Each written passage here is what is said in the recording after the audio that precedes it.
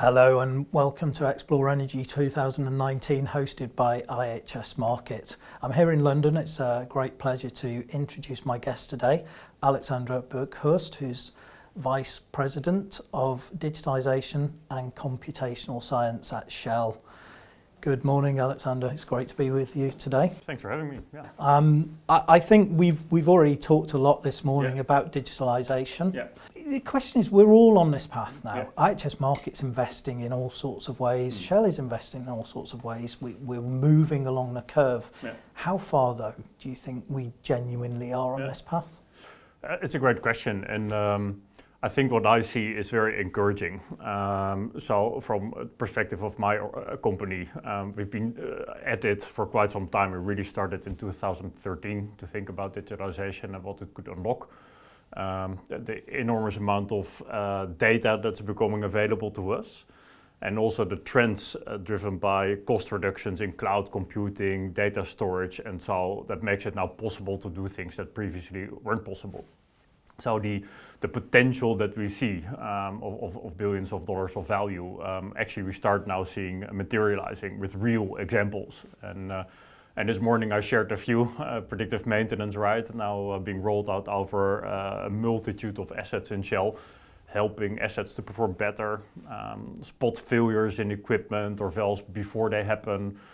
Real applications in the subsurface domain where reservoir engineers, for example, or people that do seismic interpretation can go with very complex large data sets in a fraction of the time compared to what it used to be. So yeah, we start seeing real examples and real benefits coming through. But I think it's a little bit maybe the tip of the iceberg. There's still much more to do when you start scaling, truly replicating, becoming truly data-centric organizations. And externally it's moving very fast. The technology in the world around us is developing at a speed that I've never seen before. So I think there's still a lot more to go. So thinking a bit digitalization, is there a plateau in sight in the near future, or is this sort of exponential pace we've got at the moment going to continue for the foreseeable future?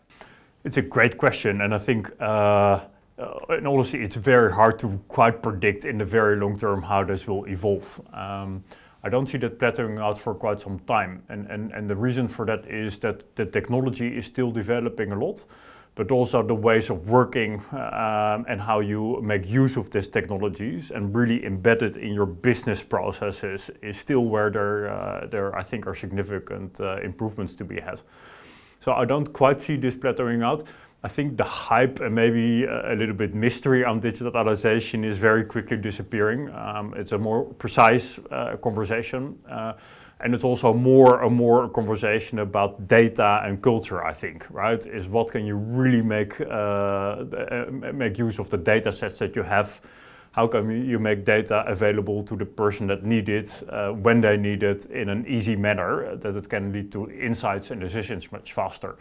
And sort of the ways of working that you also have to change. So having the right culture around it increasingly becomes more important. Yeah, so we've mentioned the word culture and the word people now. It is a form of change management, albeit a digital one, and we're in an industry with quite diverse demographic now, with a lot of experience at the upper end, and a lot of new, innovative, fresh thinkers coming in from university with completely different ways of working.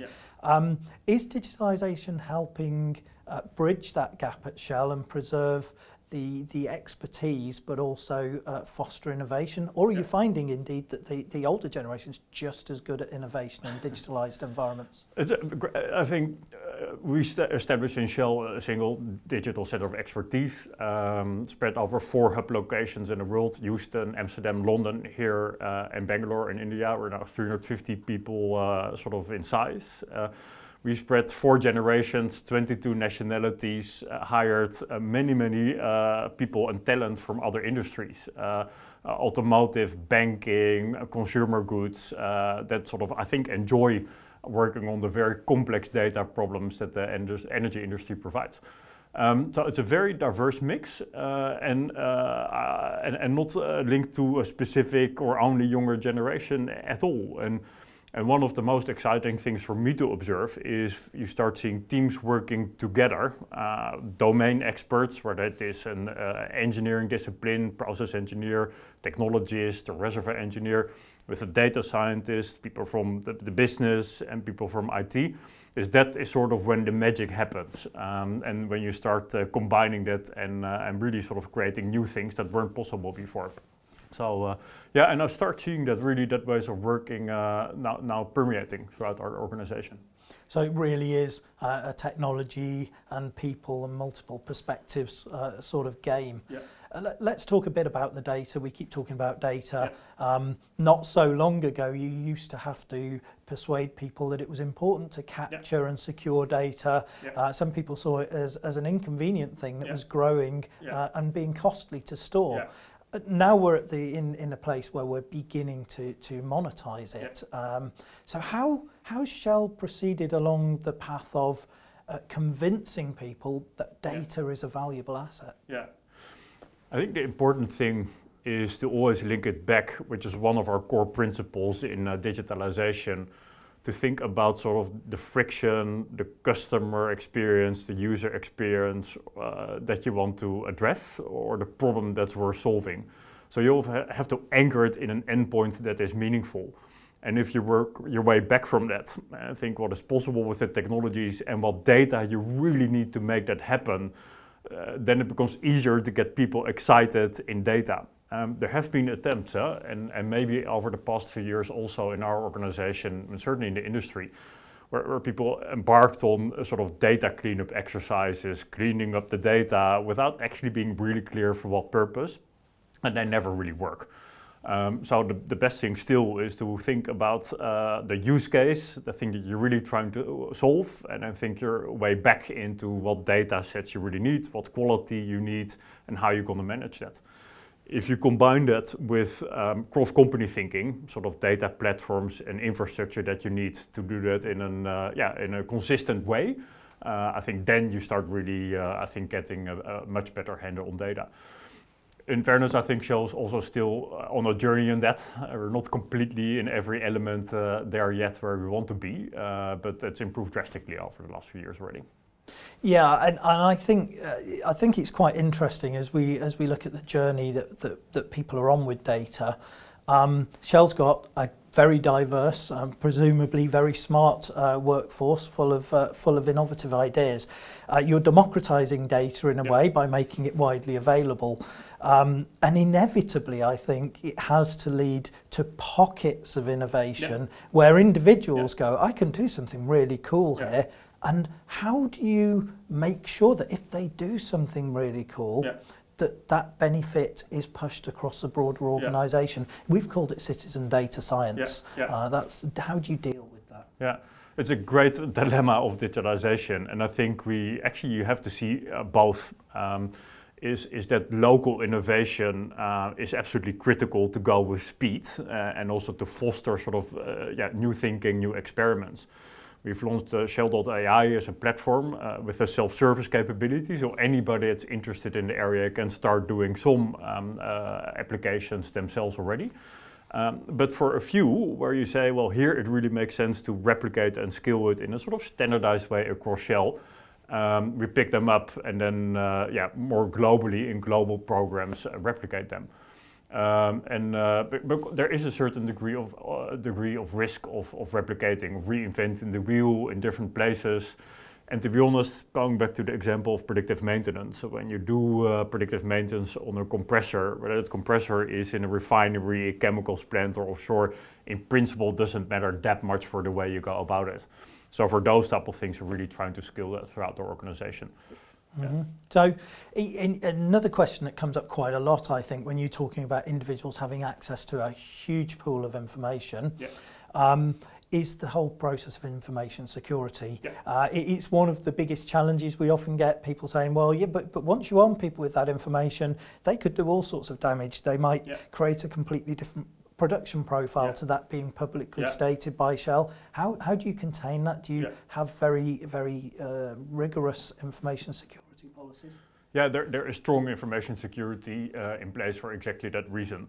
So strict controls about what type of data can be accessible by whom. And then also for some of the people in my organization that need access to data to, for example, develop AI or machine learning methods, you need to, of course, to provide that access. And we've got methods now in place to do that and also keep oversight on who has access to what data at what time.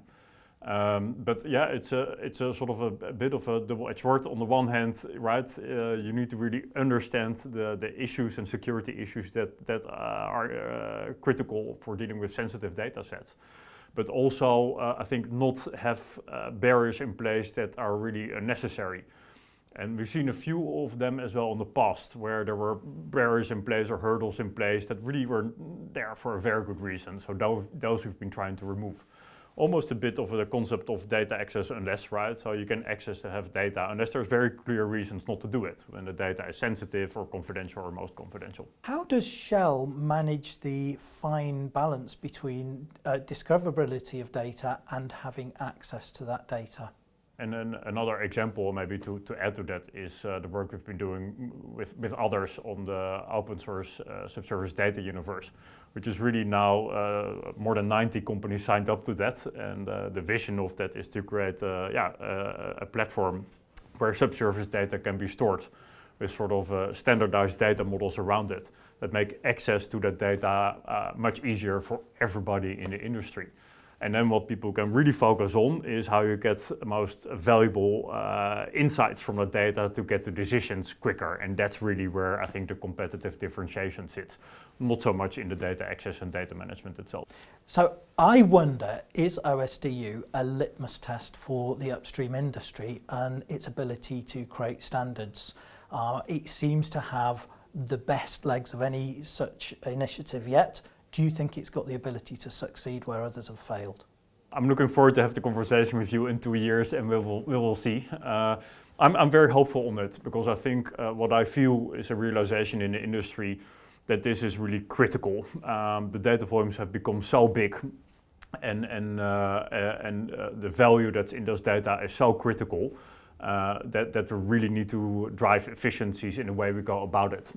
So I'm sensing a strong, support in that, and I think the number of companies that signed up over just the last year or two, I think is a bit evidence that the industry is ready for this. But let's take stock in a year or two. We focused on the upstream so far. Of course, Shell is a diverse business with a very strong customer-facing component. Thinking about digitalization there and data, how do you deal with the content of customers and that whole customer-facing organization? No, you're right. I think we are a company that spreads many different areas and businesses, subservice, assets, but also quite a large customer-facing presence. About 44,000 retail sites around the world, 30 million customer transactions per day.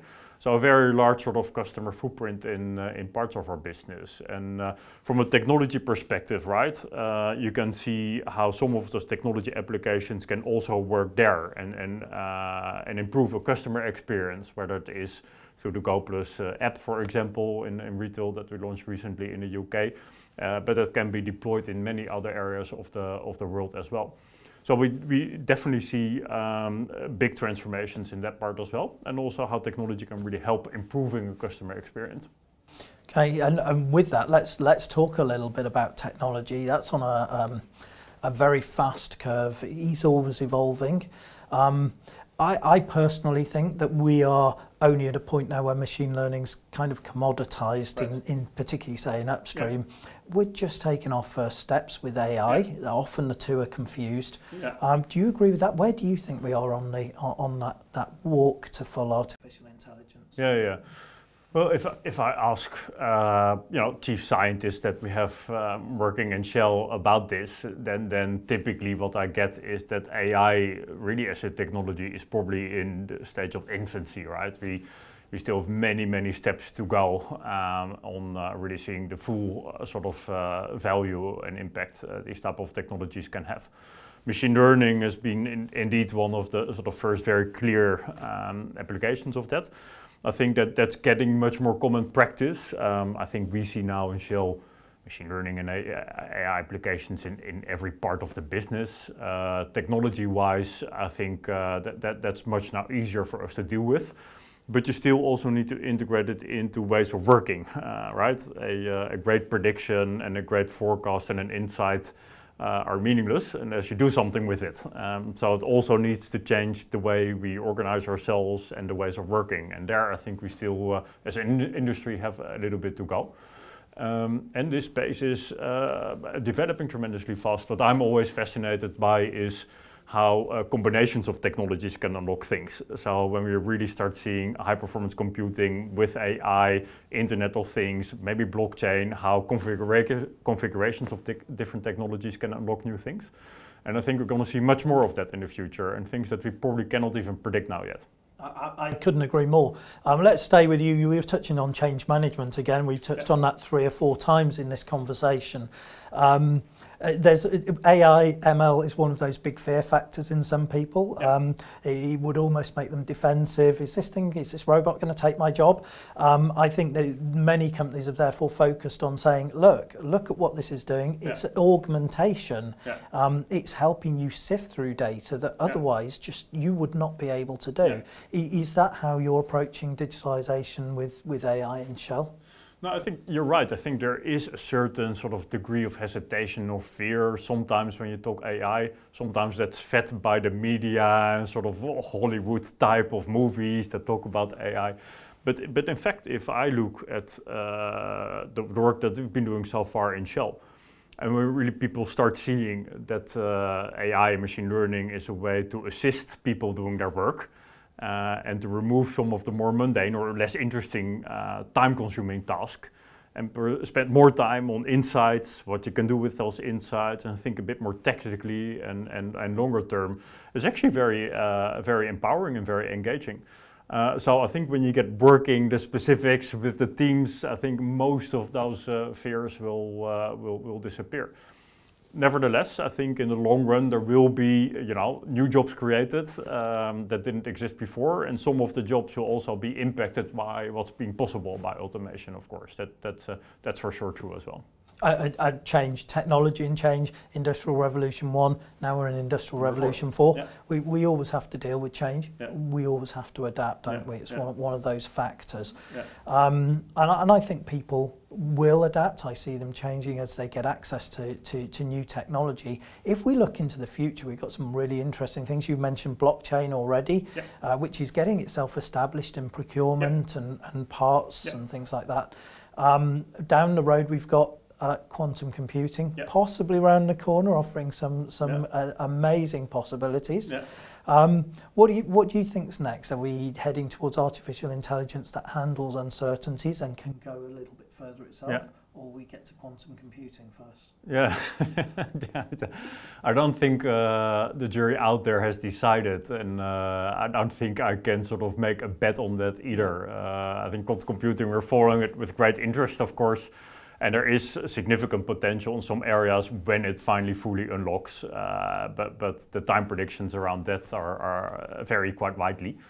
And I think in further sort of AI applications, when you go truly to machine learning, deep learning, reinforcement learning, of course there is much more to be had and gained there as well. Blockchain is an interesting one. I think that probably had a quite high degree of hype, 2-3 years ago, mainly because people associated with Bitcoin and things like that. We start seeing some really good use cases. We made an investment in a company here in the UK, Advanced Blockchain, 2 years ago, and doing work with them on trading and the trading platform. We had our first, we think, industry first, all derivative trade through blockchain at the end of last year.